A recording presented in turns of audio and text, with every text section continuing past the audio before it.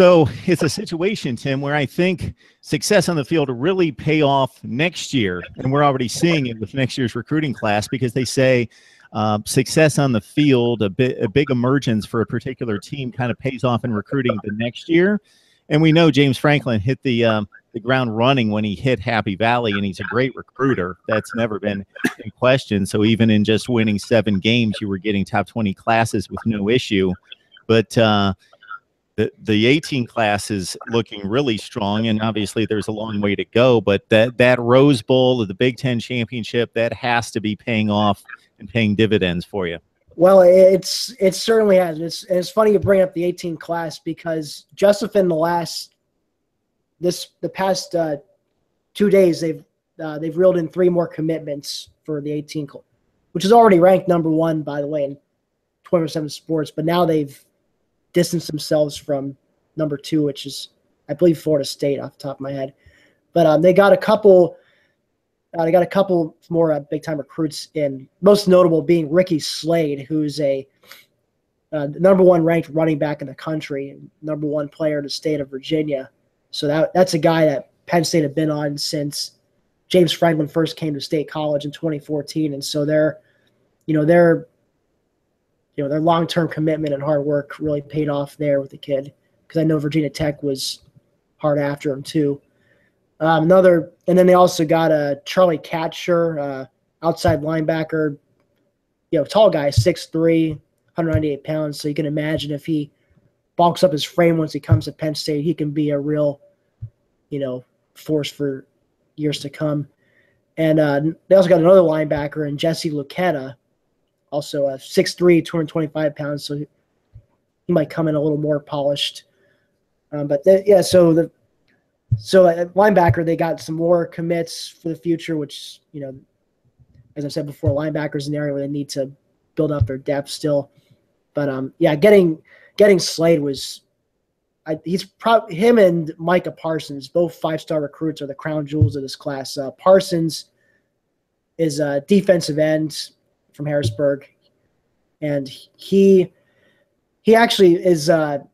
He's committed to Penn State, although he has been taking visits. He's been to Ohio State a couple times recently, and he plans to take another official visits. And that's rubbed some in the fan base the wrong way. But there's also others, and I can understand this too. I think if you have the opportunity to go visit other schools, they're going to do it on their dime. I don't have a problem with you taking a visit. I think he's a kid who just wants to enjoy the process.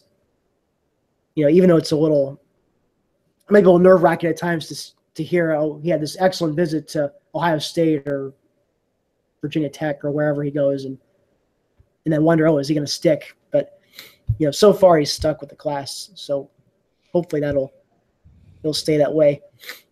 Tight end's another position where they've stocked up on, in 4-star player Zach Kuntz, 6'7.5", maybe 6'8" out of PA. He has a couple older brothers who played for Penn State in the past, but he's by far the most talented of his siblings. And Pat Fryermuth out of Andover, Massachusetts, 6'5" tight end. So those are 2 guys to keep an eye on, that position. Yeah, I'm looking at this 2018 class, and to see that you've got 3 of these guys arguably rated at number 1 at their position in the country, or in the top 2 or 3 in their state, is pretty amazing. So it's off to a great start. I mean, you watch him anytime he speaks to people, or to reporters, whatever. You can just tell he oozes that charisma, and I think that's what the kid, 17, 18-year-old kids seem to be attracted to. But he has a way of being able to personally relate to these kids, and one thing he strongly emphasizes the team as a family. Like and him being a father to 2 young girls, I think it's easy for him to do that. But he always emphasizes family, and I could tell this year especially, there was a full buy-in to the full family concept. Like, everyone on that team seemed to be, they all seemed to embrace each other. They were there for each other, win or lose. That wasn't quite the case this first couple of years, because you got to remember, when he first came in, he was their 3rd he was the third different head coach they had in the last 4 years. So you had seniors in that team who were freshmen when Joe Paterno was still coach, who then saw their, entire universe come crashing apart. And then, Bill O'Brien came in and, helped prevent the ship from sinking, and they all bought into him. But then he jumps to the NFL after 2 years. And so suddenly there's this third guy they got to embrace. And he brings that charisma, but maybe those older players, they didn't quite, maybe they found it a bit hokey from him compared to, O'Brien and Paterno. But for whatever reason, there just wasn't quite the buy-in from the upperclassmen at the time. But now with Franklin bringing all his kids in, kids who've bought into his style from day one, you can see they really enjoy playing for somebody like him. He brings that.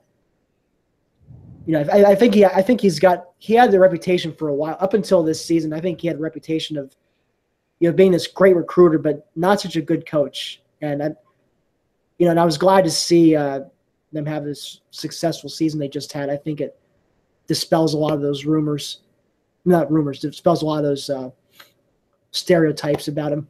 All right, Tim Aiden from Black Shoe Diaries joining us to wrap up the 2017 Penn State class. Tim, we appreciate the time. My pleasure.